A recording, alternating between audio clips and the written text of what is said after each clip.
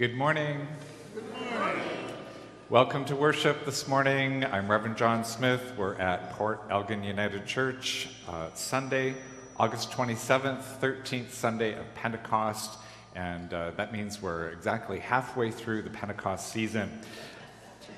Also, being the end of August, that is really resonating. I think it's a little loud. Being the end of August, I always say to myself, how come the good months go by fast and the cold months drag on, right? So already it's the end of August. I don't know if you have signed up for our great balloon drop, but there's been a significant development in the balloon issue. You'll notice that it is no longer on the ceiling, but it still hasn't dropped. So you'll have to adjust your wagers accordingly. I'd like to thank June Van Bastelaar for filling in for me last week. Thank you, June, so much. My wife and I were celebrating our anniversary, and we went away for the weekend, and it was beautiful. But if nothing I say today makes any sense, you'll know it's because I've just had one too many celebrations. Penny Inkster has an announcement.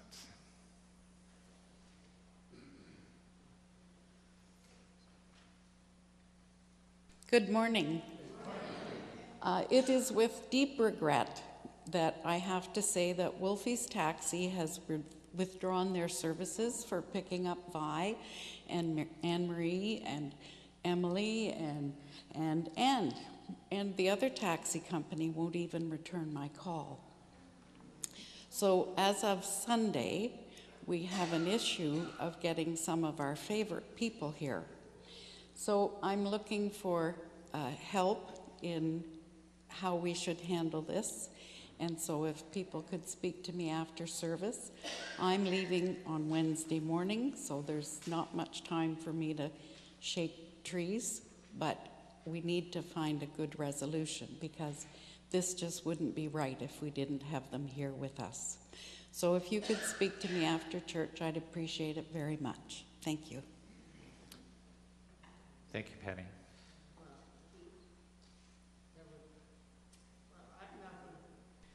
Good morning. I'm June Van Bastelaar, and as Reverend John said, Joan and he celebrated an anniversary this week, but that wasn't the only thing they celebrated. They celebrated a special birthday. I understand, Reverend John, that you may have turned a certain age. A certain age. A certain age. And I would like to say, as my husband calls it, welcome to Team Canada. Happy birthday, Reverend John. All right, thank you.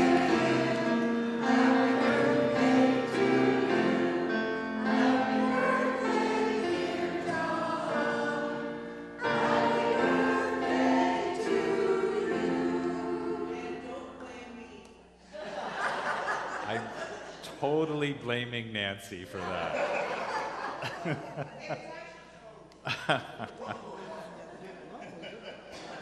My Joan? Really?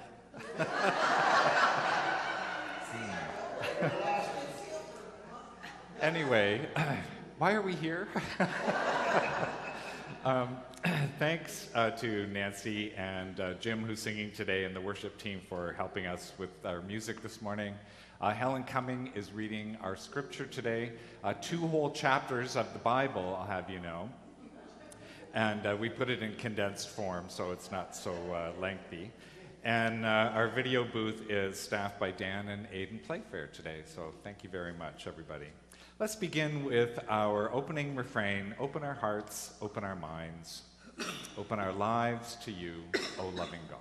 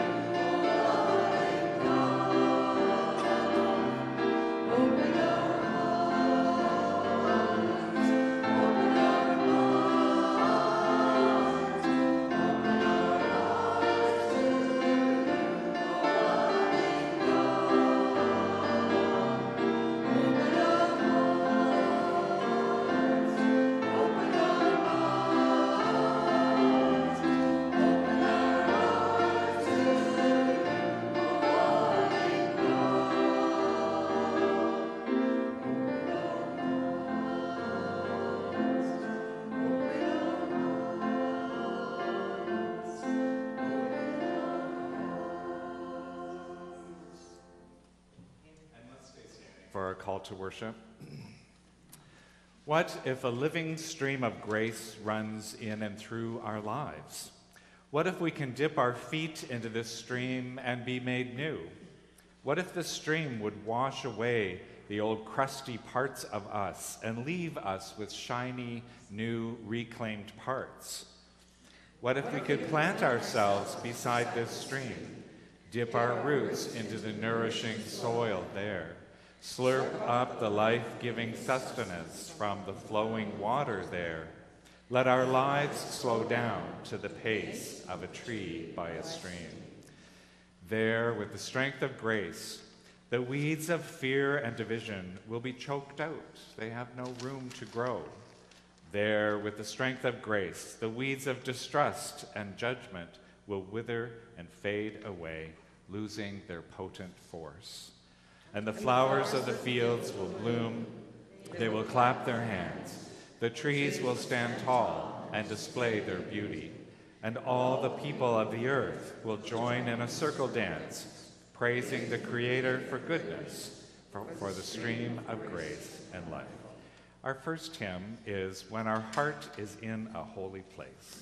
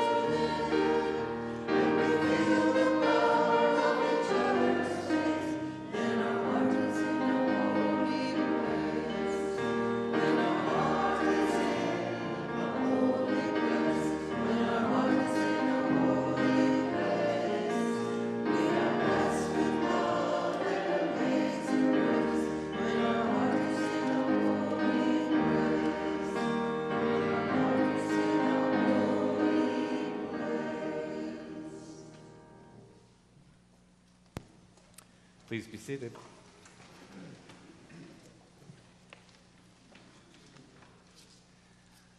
Today, in our opening prayer, there is a moment of quiet. It's a separate slide, so just know that that's coming up right at the beginning. Let us pray. When I breathe in, I'll breathe in peace. When I breathe out, I'll breathe out love.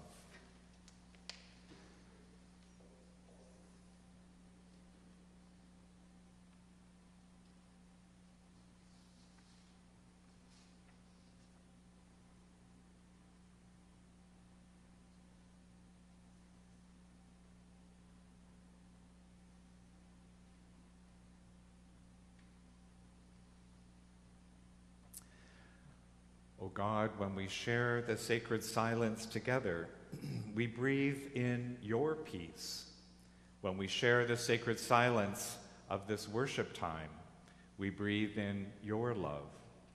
Even if all we received in this hour we share were those two gifts, it would be enough. Our hearts would be full. Our spirits would rejoice. When we count our blessings, when we remember all those who made us who we are, when we stop to add gratitude to our daily lives for all the many gifts surrounding us each moment, we breathe in peace, we breathe out love. So we give thanks for one another, for our varied journeys, for our differences and our similarities. We give thanks for this time of worship, for all our singing and all our praying, and all our listening and all our speaking, bringing us closer to the breath of God. And with the breath of God flowing in us and through us, this day will be a beautiful day. Amen. Let's join together in the words of a community prayer. As I live every day, I want to be a channel for peace. May I bring love where there is hatred, and healing where there is hurt, joy where there is sadness, and hope where there is fear. I pray that I may always try to understand and comfort other people, as well as seeking comfort and understanding from them. Wherever possible, may I choose to be a light in the darkness, a help in times of need, and a caring, honest friend. And may justice, kindness, and peace flow from my heart forever. Amen. Well, when I was 15, I didn't have a summer job, and so my mom and dad said, why don't you help your grandfather cut the grass at the church? He was the custodian at the church, and it was a big city church with a great big lawn. And I looked at the lawn and I said, you want me to cut that? Push mower. They didn't have a riding mower or anything like that. So I got on the push mower and pushed it around for the whole summer. And my granddad, every time I was there, he had a little mini fridge, and he always had Coca-Cola. And we would always sit and share a Coca-Cola at the end of my shift, right? There was no pay. It was just something for me to do, I'm sure, and the little gift of a Coke. So on the last the last day that I was cutting the grass, he came up to me when we were having our Coke, and he put his hands on my shoulders behind me, and he said, John, I want to bless you for your life. And he was thanking me, of course, for what I had done for him. To me, it was a chore. It was, it was a burden. It was something I didn't really want to do, and yet it meant a lot to him. But when he offered me that blessing, something inside of me just kind of opened up. I didn't know what to say. I didn't know what to do. I wanted to do or say something, but I had no idea. What I should have said was, I bless you too, right? When we bless somebody and they say, I bless you too, what happens is our souls open up to one another. Now in the Psalms talk a lot about blessing, and we've spent the whole summer thinking bits and pieces about blessing. Do you remember that Greek word that I taught you, makarios? Makarios, right? The first word of the Beatitudes, blessed, it means you are in the position of receiving God's grace, right? So when you say something like you are in the position of receiving God's grace to somebody else, right? They're going to say that to you. The Psalms say it back to God. Blessed are you, right? Bless the Lord, O my soul, Psalm 103. Bless the Lord, O my soul. That's where blessing comes from, right? From our souls. And all that is within me, bless your holy name, right?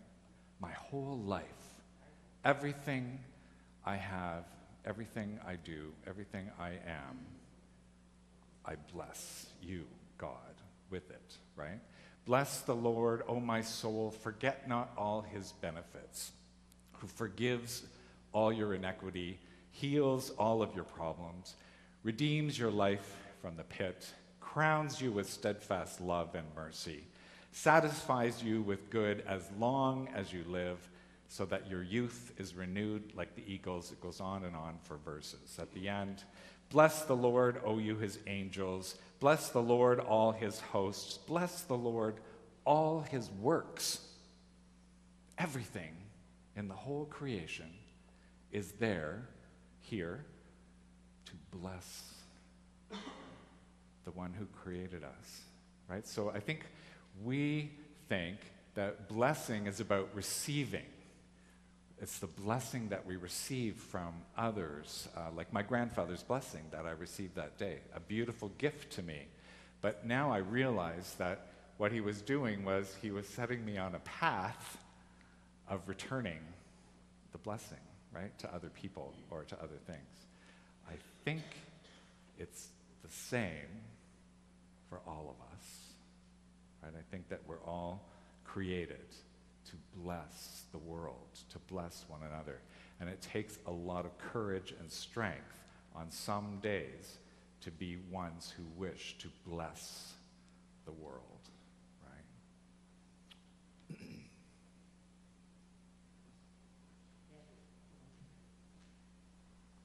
time for our scripture reading.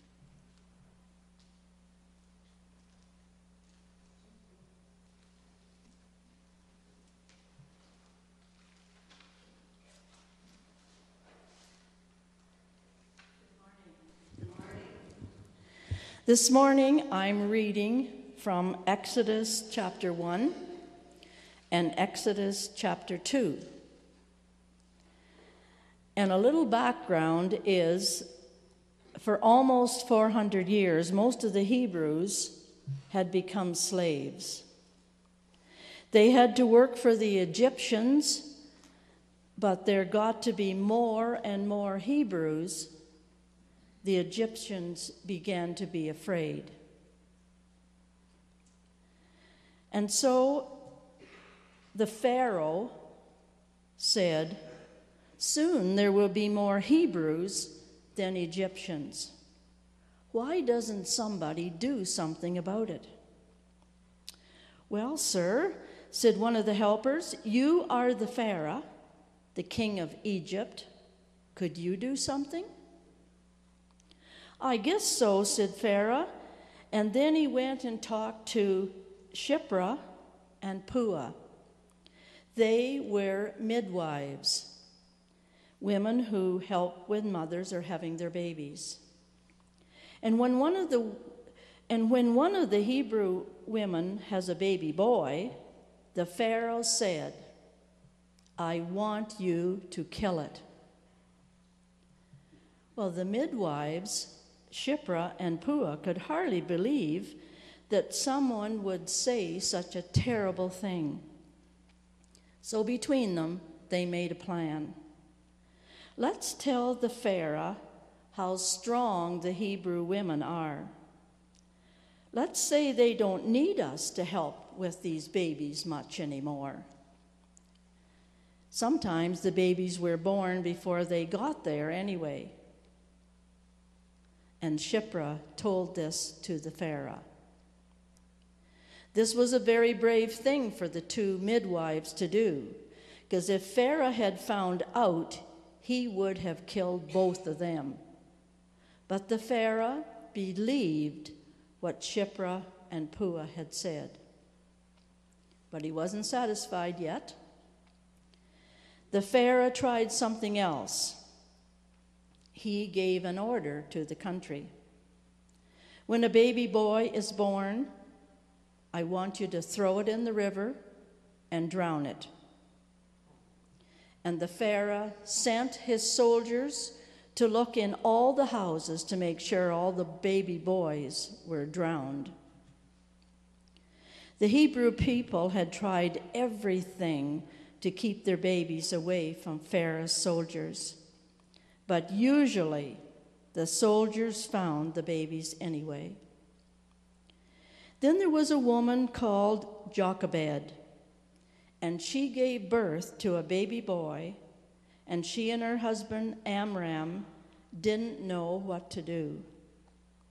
They kept the baby hidden for a while, but as the baby grew, it became noisier. They knew the soldiers would find the baby and kill it. One day, Jochebed and her baby's older sister, Miriam, made a special basket for the baby. They fixed the basket so it would float on the water. Then Jochebed and Miriam took the basket to the edge of the water, to the river. They put the basket in the water among the thick reeds. The soldiers will never find the baby here. Miriam, please stay close so that nothing bad happens to this baby, your little brother. Imagine Miriam's surprise when she saw a princess come down to the river, and it was Pharaoh's daughter coming to have a bath. Now, Miriam was really worried now, because if the princess sees the basket, she'll likely call the soldiers. They will kill my baby brother. Sure enough, the princess saw the basket, and she sent one of her helpers to go and get it for her. Oh my gosh, she said, what a beautiful baby. The little baby was crying, so the princess picked it up and cuddled it. I'm going to care for this baby as if he were my own. When Miriam heard that, she had another good idea. She ran over to the princess and said, would you like me to find someone who can feed this baby from her breasts and take good care of it for you? Oh, yes, said the princess. So Miriam ran and got Jochebed, the mother. Take this baby and take good care of him, the princess said to Jochebed. I will pay you for your work. Later in the day, Miriam and her mother were talking about what just had happened. Miriam jumped up and down and squealed with glee. She was so happy. But her mother said, shh, we don't want people to hear you. But Jochebed couldn't keep from laughing herself. All I wanted was to keep my baby from being killed by Pharaoh. Now the Pharaoh's daughter is paying me to look after my own baby. I think God must have a plan for this child. When the baby got a little older, the princess took the baby to live in the palace with her. I will raise him as if he is an Egyptian. He will live like a prince in Pharaoh's palace, and I will call him Moses. And the name Moses means I drew him out of the water. And that completes our message today.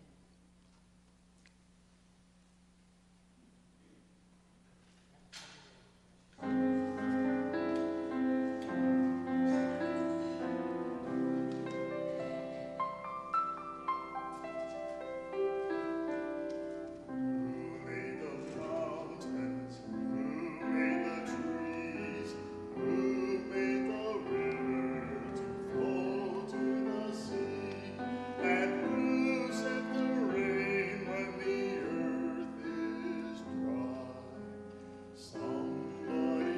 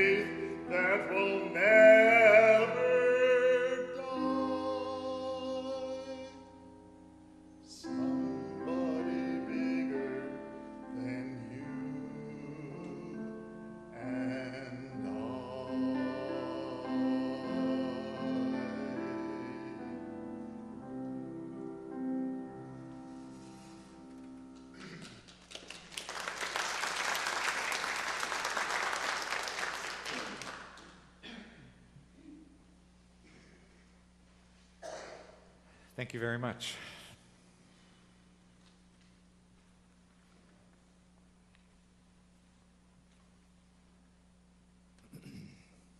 Well, Walter Brueggemann was a giant in the field of theology in the last 20 years of the 20th century, and one of his most famous talks was called, "Will Our Faith Have Children?"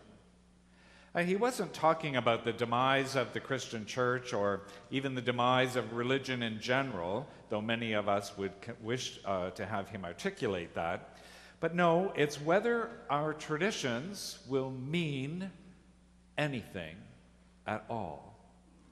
If they will inspire not the future generations, but our own generation, our own living. If our faith traditions can grow and become and help us become the kind of faithful beings we would hope for. And in this world, that's a pretty tall order. When I was working full-time, I used to put on workshops for my congregation. This is because I got tired of hosting Bible studies when one or two people would come. So I decided that I might embark for a time on a mission of relevance, I called it, and host studies on topics that perhaps people actually care about. I once did a study on kindness, and it was about how to go beyond the school curriculum that they teach about kindness as a virtue. 45 people showed up for that.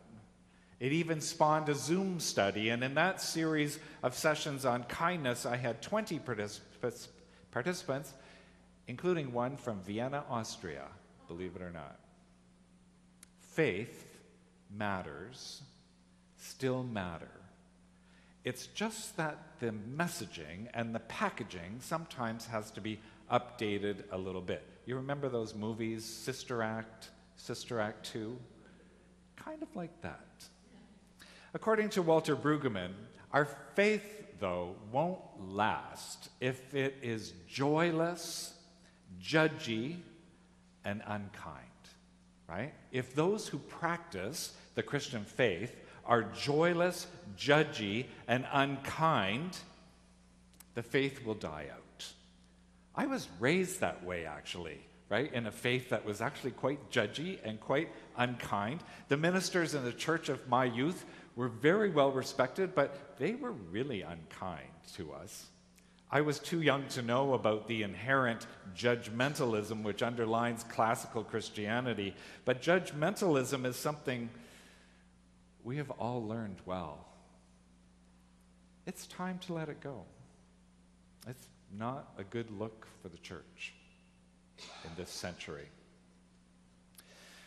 I recently came across a story that gave me great pause. It was about a woman named Joyce who had congestive heart failure, and she was in the hospital with it in the early days of the COVID pandemic. She was alone, of course, because no visitors were allowed into the hospital at that time. She was dying, but they had all the machines hooked up to her in a valiant effort to save her life, including one of those very scarce ventilators. One day she talked to the doctor and said, "Doctor, it's time for me to go. Can you please call my family? I would like to speak with them one more time over FaceTime if that is the best way. And then when that is complete, I would like you to unplug my ventilator and give it to someone younger than me, someone who needs it more. The young doctor was caught off guard. She didn't know what to say, except that it was something she was not allowed to do, nor did she feel it was morally right to take the life of one of her patients. The two of them had quite a conversation about ethics and morals. The doctor had been raised in a faith tradition that was extremely judgmental of such things, even when done on compassionate grounds with full consent. She said that she feared, even though she did not believe in God at all, she still feared that she would go to hell when she died. The older woman laughed at her and explained that in her mind, how could there possibly be such a place? Because God was a God of life and resurrection and hope and joy. She said that what she was looking forward to was crossing over the threshold into whatever surprise awaited her, because her soul was ready and she knew it was past time. The doctor arranged for the FaceTime call with Joyce's family, but she did not agree to the unplugging of the ventilator. It had been a polite clash of wills, she wrote in the article she wrote. She said, "But I am in charge." However, that night, after everyone had settled down in the hospital ward, Joyce wiggled her own way out of bed and pulled the plug. Our faith should inform our life. Right? The decisions that we make should be informed by our faith. Joyce was actively living hers, even if we don't maybe agree with what she did. She was living her faith, actively making decisions about her life based on it. How about you? I mean, do you carry your bag of values and ethics with you 7 days a week? And does your bag of values and ethics bring you joy and help you be kind and less judgy and more open to the world? Because that would be my hope. That would be my dream for the church of the 21st century. In a world of chaos, where morality seems quite absent, a place where a criminal still thinks he can be president, a place where a very young nurse thinks that she can kill healthy babies and get away with it. A place where housing for the poor will never be built before housing for the rich and connected. A place where a young restaurant owner in Owen Sound is beaten to death over a dinner check. A place where one of the top 3 tourist attractions in Ottawa, Ontario, was recently listed as the Ottawa Food Bank. A place which makes you scratch your head and squint your eyes to determine if this is really real, this life that we are living. And when we face this life, we have a choice. We can make a choice on how we look at things. So I think there are more than 2 choices, but I'm just going to give you 2 today. We can see the world as chaos, right? The world is going to hell in a handbasket. Nothing we can do. There's no point in getting involved. Everything is kind of going down. It's spiraling out of control. We will just stand by and watch, right? This is a time when morals and values seem to be put aside, when there's little or no room for faith or love or joy or enthusiasm. And if you think about it, described that way, our life here on earth is hell on earth. Hell on earth. That fate that the doctor feared, almost already present. How pitiful that would be. On the other hand, we can choose a posture of joyful, blessed, life-giving faith. Obviously, that's what I'm preferring, right? I'm going to tell you a little bit about that today. We can choose to see beauty in the midst of great distress.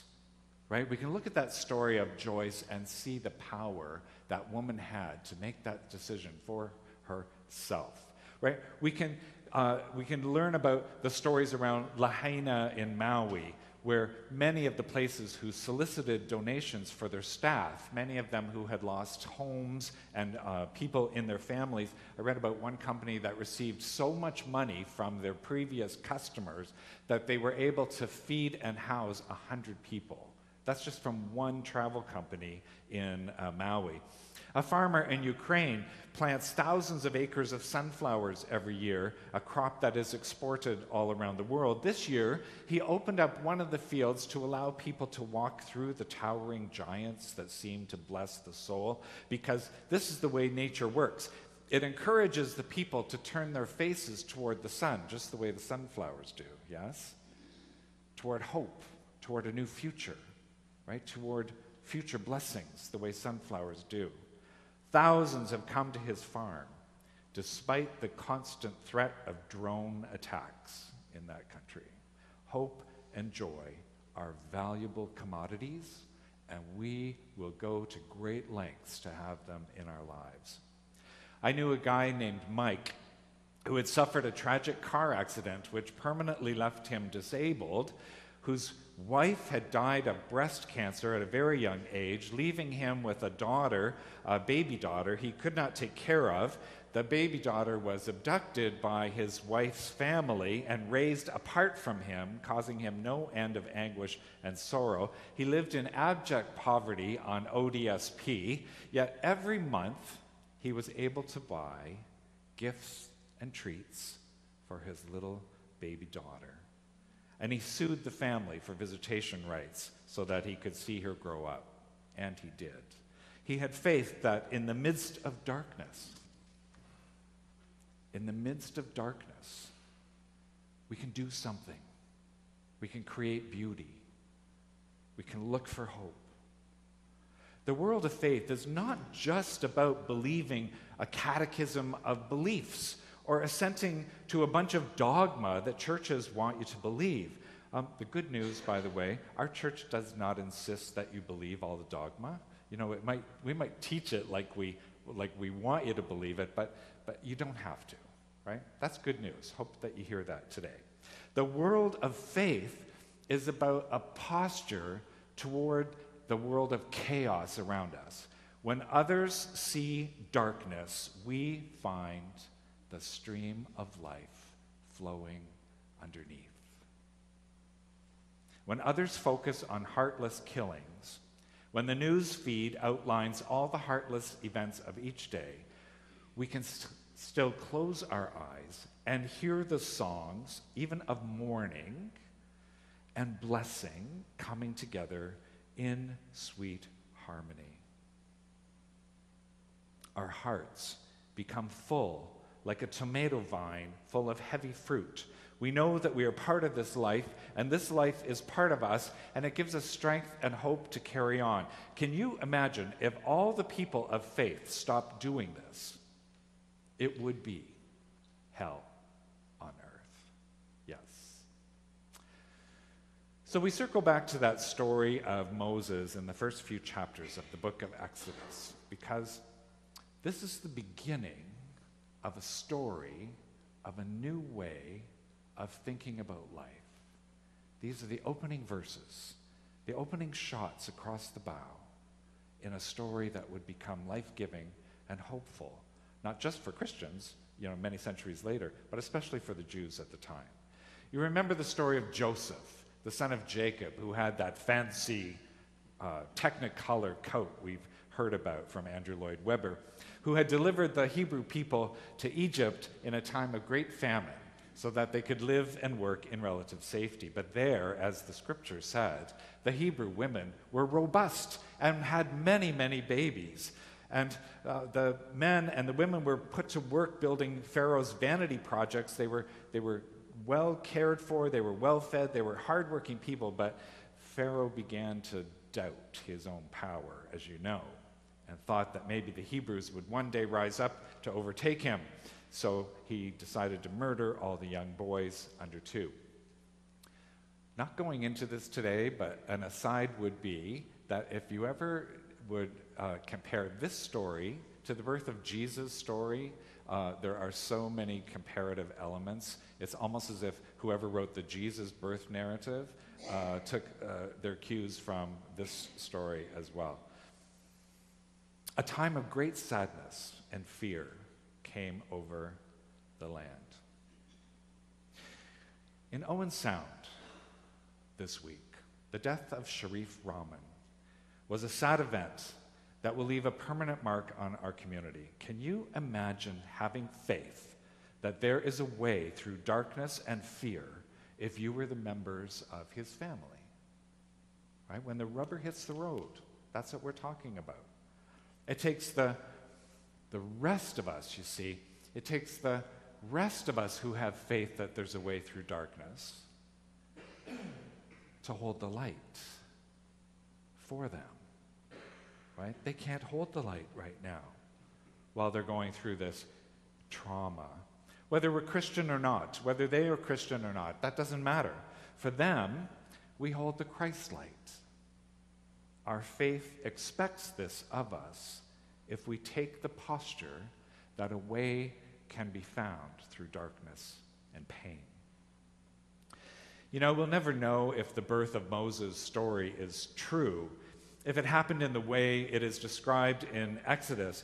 In the same way, we'll really never know if the birth of Jesus' story happened the way it is described in Luke, because it doesn't matter. The point is, the stories both function as an introduction to a new plan, that it's almost like God is premiering this new plan for humanity. It is the preface to a new book that God is writing in the hearts of humankind. A baby is born, always a sign that something new is happening.